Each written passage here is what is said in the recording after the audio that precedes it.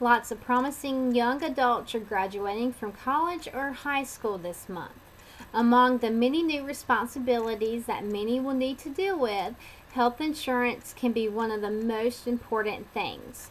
While they are eligible to maintain their current insurance plans with their parents, they may be able to keep all coverage that they need without spending so much of their parents' medical insurance package. The PPACA, or Parents Protection and Affordable Care Act, that was passed by Congress, allows all children to stay on their parents' policy until they are 26 years old. This is great if they are someone that is sick and not eligible for another plan. The plans are often much more expensive than the plans that they can get on their own. It would be worth considering shopping around for another insurance policy to save money until they can get established in the occupation. Once they get a job with benefits, they can cancel any plan at any time with no penalty. Most of the time, young people are healthy and do not need the extra benefits that usually come along with a family plan. There are policies for individuals that have as good of benefits as any other plan. The problem is that those plans cost much more than the major medical plans with the fewer bells and whistles. Generally, when you get a plan from your employer, you're required to accept the benefits that they choose, or you can opt out of the plan altogether.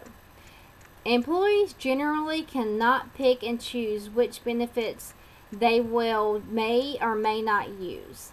They could save a lot of money this way if they could do so. Lots of young people won't go to the doctor unless they are extremely sick.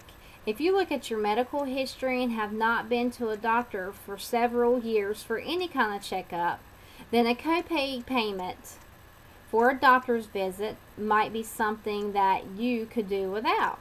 The copayment for a doctor's visits and prescription drugs are nice, but they cost a lot more money each month if you're not going to go to a doctor or you're not taking any medications. For young and healthy people, the most important thing is to have the hospitalization, emergency room, and major surgeries covered. If you go to the doctor, you can always pay out of your pocket for the visit. If they get in a car accident or other unforeseen tragic events that causes hospitalization for several days or weeks, that is what they will need covered.